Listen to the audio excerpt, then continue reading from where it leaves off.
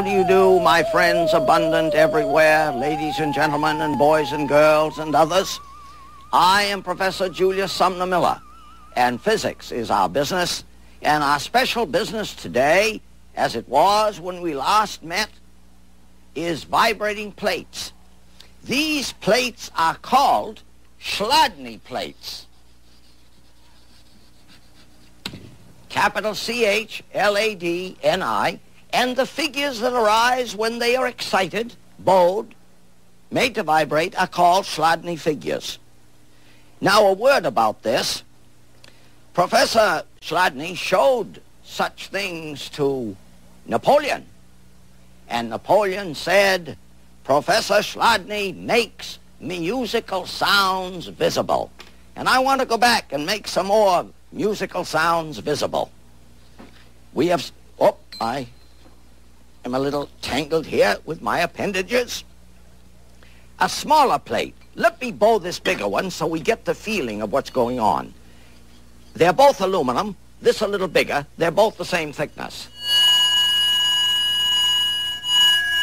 Oh, that's quiet and beautiful for the soul. I'm going to sprinkle that again.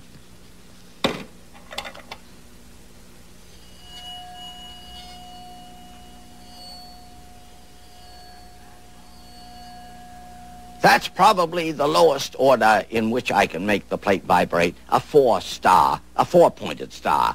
Let me try another pattern.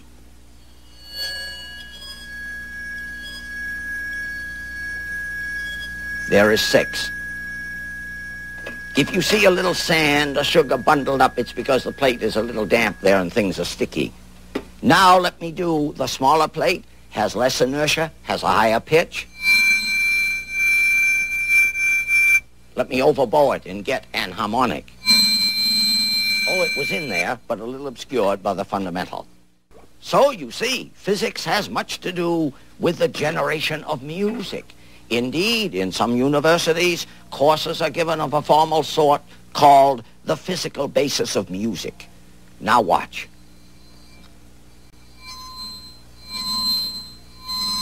Well, that's the 4.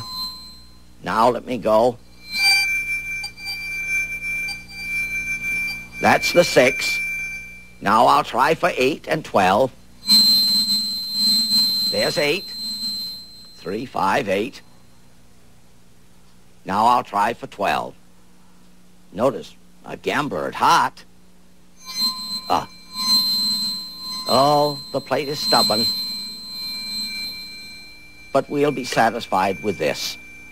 The beautiful thing called Chladni plates and Chladni figures, which comes out of the vibrating plates. And are you not agreed that these things have great and much aesthetic feeling for the spirit?